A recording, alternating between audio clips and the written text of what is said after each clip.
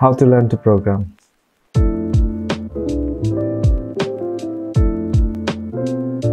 I'm currently doing BTech in Computer Science Engineering in Nerist University and have completed my diploma from Rajiv Gandhi Government Polytechnic, Itanagar. So basically I've been programming for 4 years now and I'm not really good at it, but I do fine. I don't write clean codes and the algorithms I use are not the most efficient, but I'm still learning. And I have applied my knowledge to game development, which has helped a lot. Also, I have started learning Flutter, which is used to make apps. So probably I'll be making apps in the future.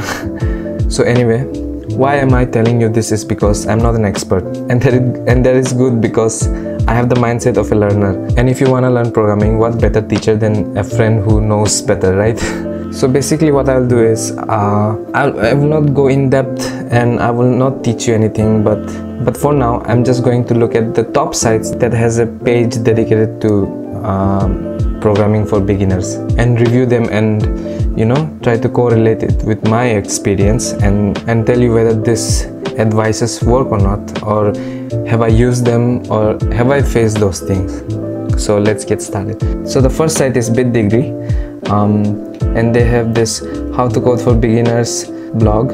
So let's see. Okay, so what is coding? It says most programmers would agree that coding is the act of writing code that is compiled to form programs that can be executed by a computer or a code reader, and that has a specific function or set of functions. At first glance, you might be confused. So I'll just give you my version of what programming is. Programming is basically a way to teach one of the most stupidest thing in the world, that is a computer. Now you might think, computer stupid? It does so many things and it's better than humans. It has such memory power, it has such processing power.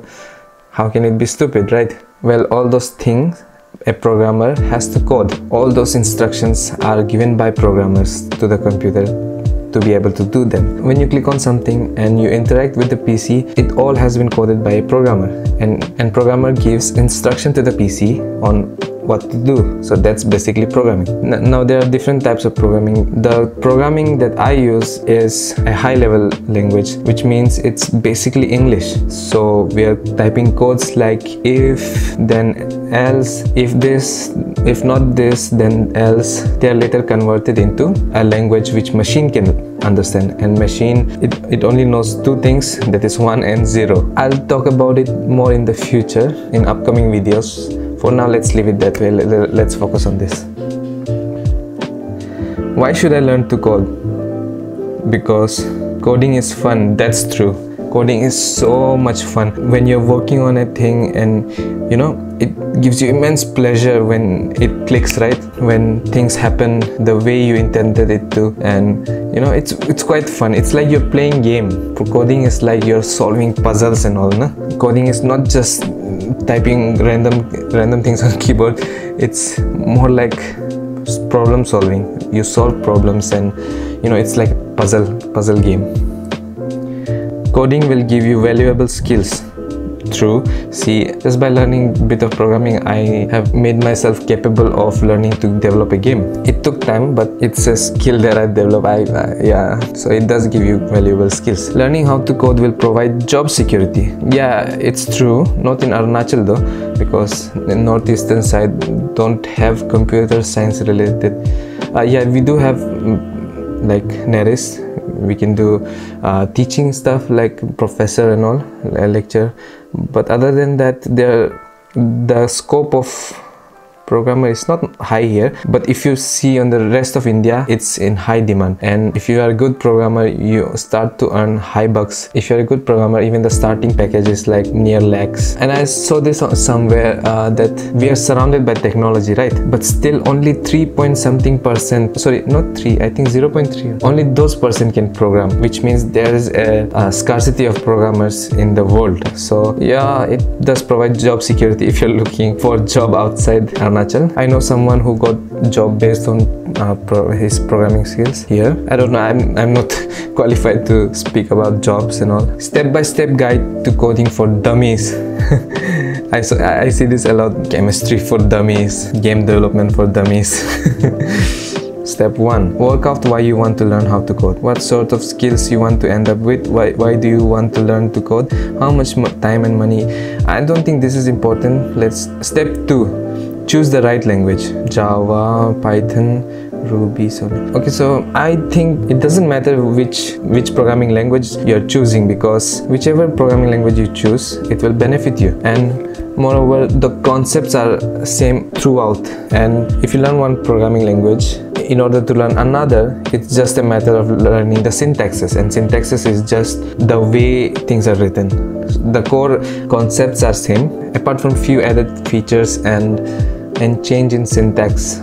So that's Java is a great programming language, and it's very popular. Android uses Java. So Python is very easy. I think it was developed for children actually. Python was created to make children learn programming, because Python is very easy. The language is very high level, and it's easier to understand, and that doesn't mean that it's like less powerful than other. It's very powerful. It is used by data scientists and all, and for researchers and all. It's very powerful. See, even artificial intelligence and machine learning. Ruby, I think it's for web development. I think I'm not sure. Ruby is a language that is becoming increasingly popular for full stack web development. It allows for smooth integration of both the front and back end components of a new website. Front end is what you see in the face value. Whatever you see on the screen is the front end. So all the design and stuff, and how things work, that's front end. And back end is where, for example, like where your information are stored and all the main system. Solidity, I never heard of Solidity.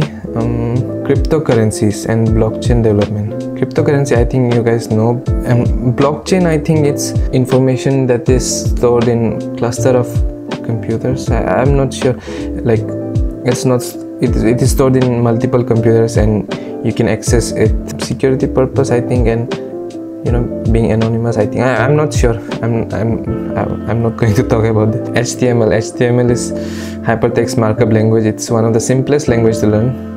See, it's one of the simplest language to learn. It's very simple, and it's used for web development, I think. I'm not sure. I don't know if it's only used for that. CSS, I think it helps HTML to look better, I think.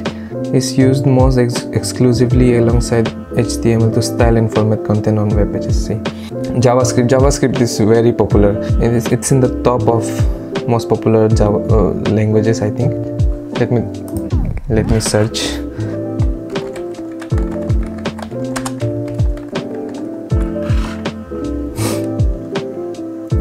Okay, according to Clever Road, Python is in the top.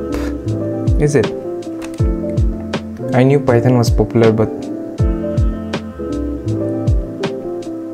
okay, according to this, Java is the most popular. Then C is one of the oldest languages. Python, C++, C Sharp is used in Unity. I use it to make games. Visual Basic, I don't know what's this. JavaScript, it should have been more popular. PHP, Swift is used for iOS development. Like if you want to make apps or games, you use Swift for iOS. SQL is used for data management. Step 3. Choose the right resources to help you learn. Online coding courses. I've tried online coding courses, but it didn't suffice. It was not that good. Not that it's bad or anything, but I prefer the teacher more than online courses. I don't know, I couldn't click with online courses. Not that it's bad or anything. You can try it. Textbooks. I've never referred to a textbook. I've been, learning only via my teachers or the internet. YouTube videos are very helpful. I think instead of getting online courses, you should focus more on YouTube videos and your teachers, I think. Download a code editor and keep learning, of course. Let's move on to the next one.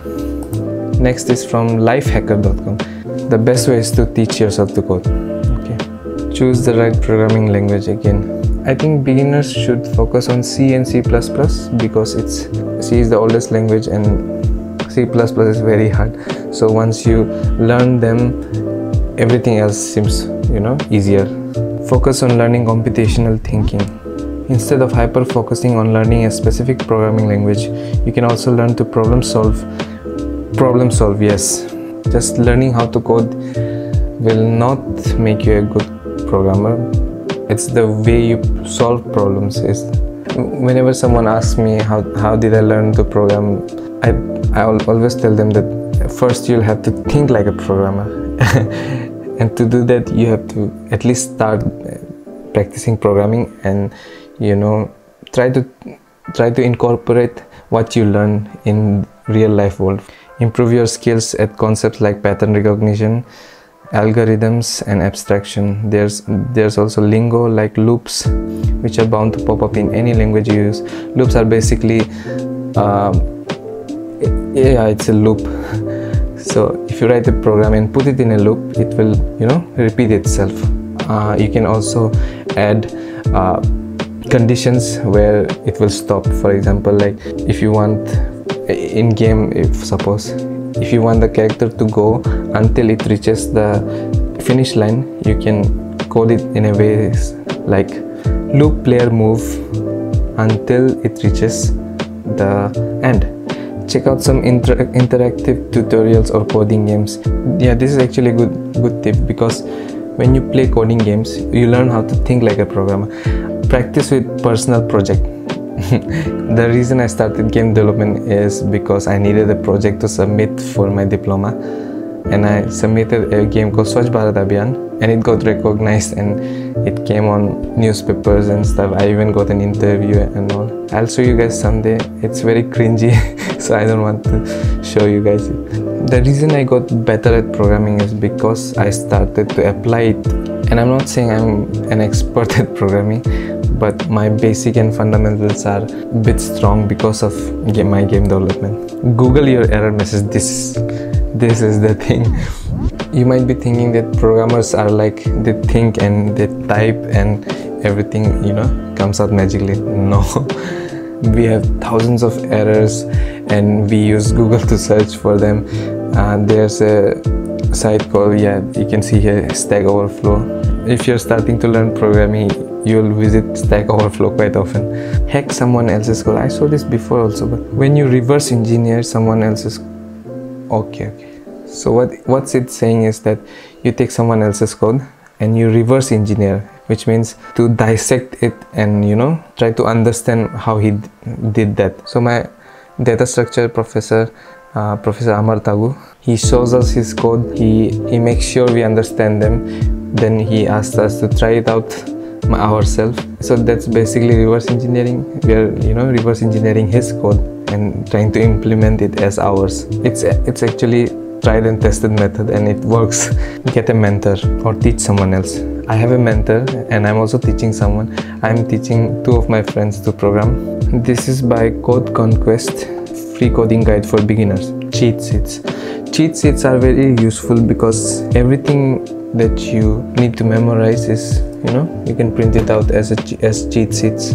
And there are lots of websites that provide you cheat sheets. If you're learning to program, just download cheat sheets for that programming language and paste it on the wall. And whenever you have confusion, you can just look at the wall and Okay, this one is from hacker.io. How to learn programming. Get familiar with programming language. You can start learning the basic syntax. Syntax is the way to write. Syntax are fixed way to write something. And if you mess up with the syntax, lots of error comes out. So syntax, memorize the syntax. Data types are the type of data which can be stored. There are integers, which basically stores numbers. Char, which is used to store characters. String, which is not a data type. My professor told me it's a class, but it can be considered, but it's considered data type. String stores sentences, I think. I don't know if I should say sentence or not, but multiple characters. Then there's float, which stores decimal number, and etc. Variables are like vessels where you can store the data. Loops, as I said earlier, is for looping. Arrays Variable stores data, right? Array store multiple datas. It stores data of a same data type. Yeah, it can either be integer, character, or data structure and algorithm. I'm learning this now. I just had a class earlier on data structure. It's basically the way of storing data, efficient way to store data. It's very interesting. Once you learn programming and enter into data structure, that's where your coding life gets interesting. So yeah, that's it. I'll be making more videos on coding in the future, but for now that's it. And don't worry, the games are coming. It's just that games do take time, right? So please be patient. So I hope you guys enjoyed. Leave a like if you did, and subscribe and hit the bell icon.